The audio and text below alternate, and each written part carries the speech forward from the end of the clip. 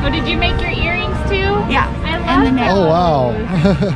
Well, the message is wheat is strong. It is. There you go. How many years old you said? 40? At least, well, maybe 20? 30. Maybe 30. Yeah.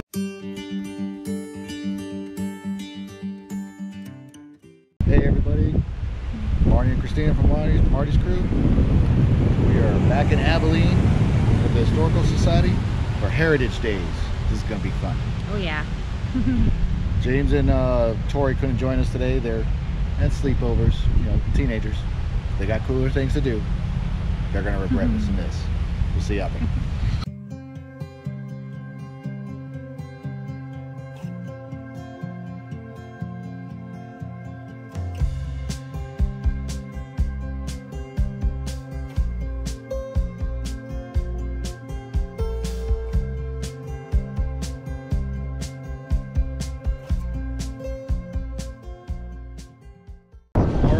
Impressions already. We just got here. Busy. Yeah, a lot busier than last time we were here. It was empty last time. See what the blacksmith. Yeah, let's go check out the blacksmith.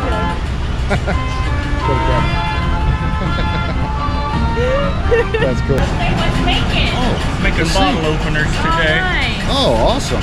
This one's made out of just square stock, and you've got to flatten it just a little bit, and then you cut a small slot about the size of a penny in there, and then you drift it open with a punch. You run a punch through it, it makes it bigger, then a little bigger, then a little bigger, and then you put it on the horn of the anvil and rotate it around and try to make it as close to the same as you can all the way around. And then this one I cut off, you know, it was about that much up below the handle. Then I used the power hammer and tapered it down, heated it back up and twisted it. This is just an old wrench that I bought at a garage sale for a box of them for $1. But they make pretty good. My father-in-law loves stuff like that. He's an old farmer, so they get pretty excited about little stuff like that. Yeah. But the problem with these is you see these big fish scale looking things. Yeah. When you flatten them down, all those are cold shuts and it makes the knife weaker. I see. So for a handle, it doesn't hurt, but out here you don't want to do that. Right. So at home, I grind them 90% off so they don't fold down on themselves and make an ugly spot on the knife. But this is really good old steel, and as you can see, it's, you know, 1/4 inch thick steel, so they'll make really good sharp knives. Oh yeah. But they put these in a piece of equipment, and there's like 50 of them along the back, and they drag in the ground and break the dirt clods up in the ground behind, like a disc or something. And it's called a drag harrow. But they're hardened steel teeth, so they have really good steel in them, and so you can make knives out of them. And they're also another cheap way of buying steel for someone who doesn't want to spend $15 for a foot of tool steel to make a knife out of. Nice. And you can quench them in oil to make them hard, so it works good for that. That's very cool.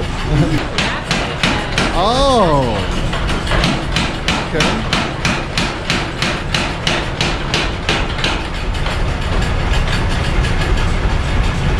This is an old drag harrow. Come on in. Welcome to Acme. Hi, how you doing? Fine. But anyway, Hi. so yeah, that was for. We were here a couple weeks ago and there was nobody here. It's so nice to see everybody in here today. Oh, yeah. 20 years ago, they were good, you know, in This their day. building and- was 5 miles south, 2 miles, Unbelievable, the west. other Oh really? Okay. So they actually relocated it here? and then they brought it in They here. started. Is that true of all the buildings around here, or 1907. just most of them? Oh, I think most of them have been brought in, yeah. That's excellent. I love that. Yeah. Oh wow. And this was Okay. the old switchboard. You want to run the switchboard? It looks pretty good so far. I wouldn't know where to even start. This is just a basket weave. Uh-huh. We just go over and under. Over and under. We're so glad you did. Mr. Shaw stayed here. Oh, right. And the gal that was the judge was here earlier, and she said, "Where's the ribbon?" I said, "I don't like to brag." Right. Well, you should. Everything's beautiful.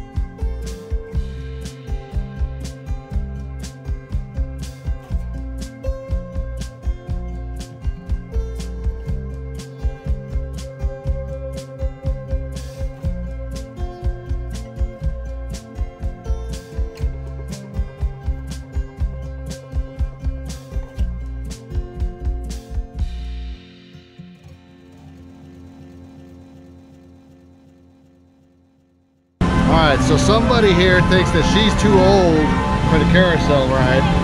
So to prove to her that she's not, I'm gonna get on the carousel with her. It's gonna be fun.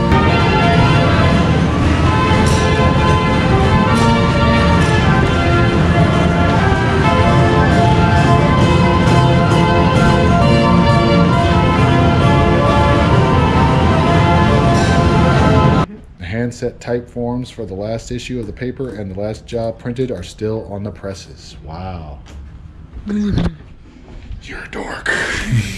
Did you know Jesse James captured Abilene without firing a single shot? I remember that story. Without firing a shot, Jesse James and his notorious gang of Ozarks outlaws once captured Abilene, the famous cattle boom town, to serve them as a secret hideout. It was one of the boldest protection deals ever recorded in the rip-roaring early West when cattle were king and guns were the law. Oh, cool. Dalton Brothers. Ah. Bob, Emmett, and Grat. No spurs. Take your spurs off.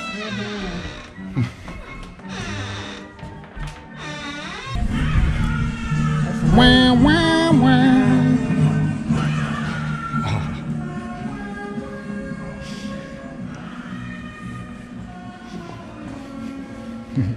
All set up for Halloween, huh? We're getting there, yeah.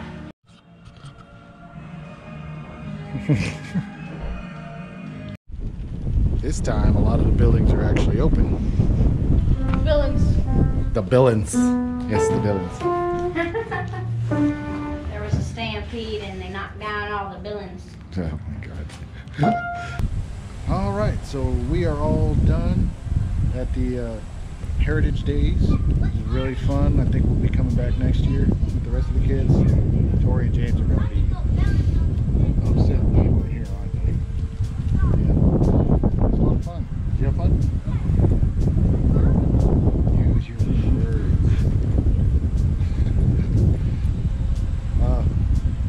If you guys enjoyed it, please leave a like down below, leave a comment. We always enjoy your comments. If you're new to the channel, want to see more of our content, please feel free to subscribe.